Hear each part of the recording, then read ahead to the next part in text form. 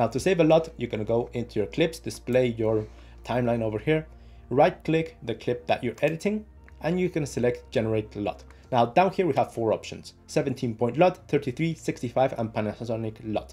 I would advise you guys to maybe use 33-point LUT if you're shooting log, 65 if you're editing raw footage, and 17 LUT I would avoid it unless you're using these LUTs to maybe transfer them into a monitor to preview how your video is going to look on field. So I'm just going to select 33 LUT, which is great for LUT footage. Then you're going to name it, save it, and you're basically good to go. So let's see how the LUT performs in a couple of clips. This image in Venice, and as you can see, I've already added it into the LUT Pack v3. I'm just going to double click it when you're selecting a node to apply it, and there you have your edit. This before and after, and obviously again you need to add the grain, the vignette, and the chromatic aberration. The effects don't pass into the LUTs, so it's looking fantastic in this image.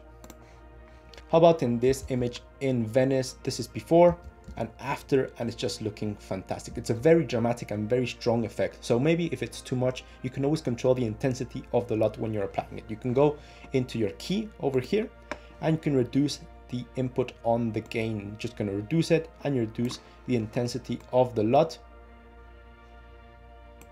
Or you can apply more intensity as well if you want more of a harsher and dramatic look. If you like the short clip and you're interested in watching the full tutorial, check the video that's appearing on screen right here. And if you want to edit in a faster manner, whether it be photo or video, you can check out my preset and LUT shop right here. Thanks for watching, guys, and I'll see you in the next one.